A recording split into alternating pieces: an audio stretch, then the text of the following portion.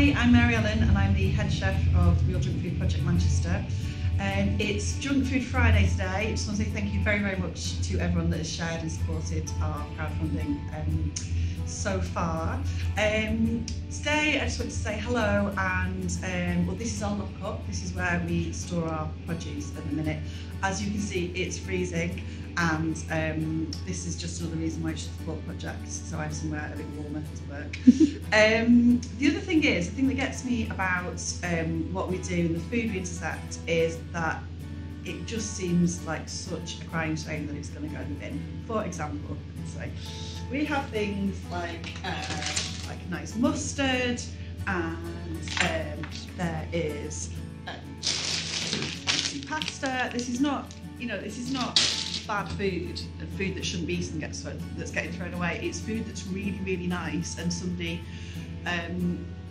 could enjoy a hot, nutritious meal on a pay-as-you-feel basis if only we had a restaurant.